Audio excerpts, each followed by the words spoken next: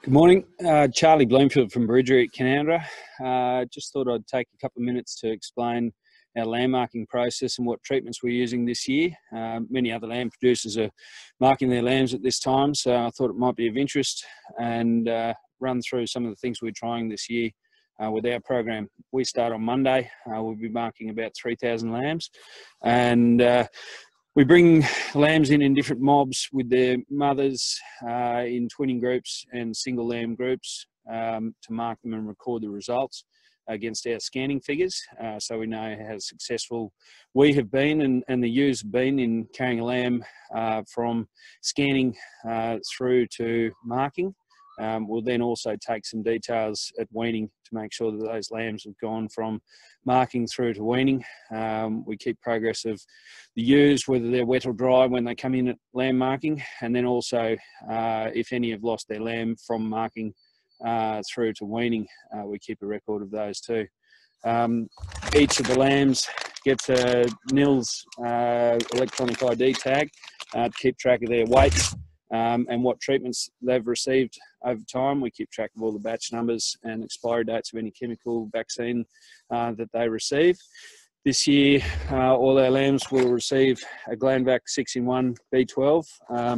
So that's to keep any nasties at bay, including particularly cheesy gland and pulpy kidney, which can be an issue. B12, just we find that really sort of peps them up a bit as well. It's like going to the doctor and getting a B12 shot when you've got the flu. We also give them a shot of Aerovac, which warns off arthritis in lambs. So they get two shots of vaccine.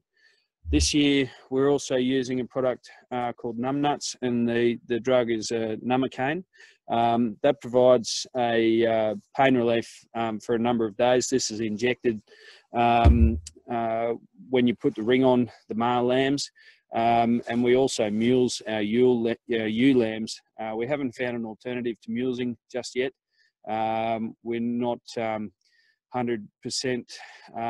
convinced of the studs breeding out wrinkles on the breech, so we do still mules until we can find a solution, but we use two forms of pain relief, one being that Numbnuts, which is longer lasting, and then also trisulfan, which is applied topically after the procedure. We keep mulesing as lightly as possible, but we found last year when we used trisulfan as a topical pain relief, and then we used an injectable pain relief as well, that gave the pain and anti-inflammatory benefits for sort of 3 days, and we found that the lambs really bounced back after lamb marking. We also apply some Click Extra, which keeps the flies away from those lambs while they heal up. And generally, last year we found really good results from all of those. Our lambs really bounced forward after marking and put on a lot of weight. We put our lambs back with their mothers for 4 to 5 weeks after marking before we wean them. With the EID tags, we take a sample of the lambs and we weigh them as well to work out what their weight was at that time. And then we take a weight at weaning and we can see how well those lambs have progressed over that 4 to 5 week period. And then from weaning, it's up to us to give them as best possible conditions to thrive. So we're looking forward to getting into lamb marking this year. We've got a fantastic season. It's a beautiful change after 4 to 5 years of shocking drought. Out at Haddon Rig at Warren, we're actually trialling not mulesing this entire drop of our pole ewe Merino lambs, so that will require some extra management. We'll likely be crutching them twice and then providing them additional treatments of Click to keep fly away, and we'll monitor them and see how it goes and provide all the information and data as we proceed through the first 12 months of their life.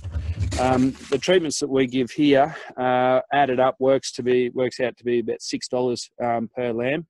So you know, if some producers think it's too expensive to give topical and injectable pain relief, I just don't believe that. Like a $6 investment in a lamb to cover all of your vaccines and treatments is next to nothing when those lambs are worth, you know, circa $200 at the moment at a sale price. So good luck to everyone this year for their lamb marking, and we're looking forward to getting into it. Thanks.